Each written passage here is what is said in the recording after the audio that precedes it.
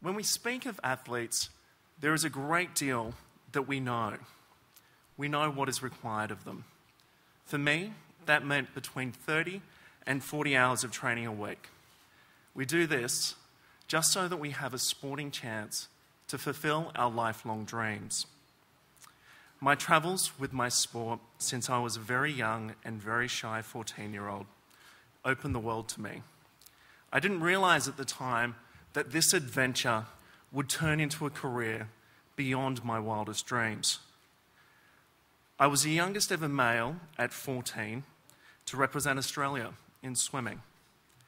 By 15, I was the youngest ever male world champion.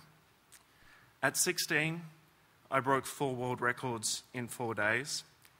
And at 17, I was Olympic champion. I had fulfilled my lifelong ambition and dream as a child.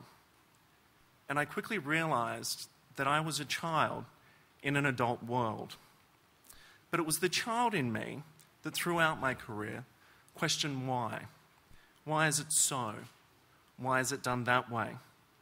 And why is the world the way it is? In my travels, competition took me to places where I was sometimes met with abject poverty, whilst I just swum. Why was my life so blessed when others, just by fate, had less opportunity than I?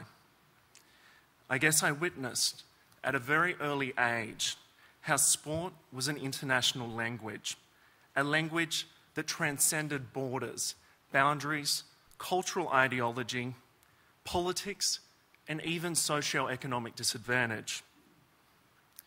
I've only discussed my career at this stage up to the point where I was 17. It is because when I was 18, I established my charity, Fountain for Youth.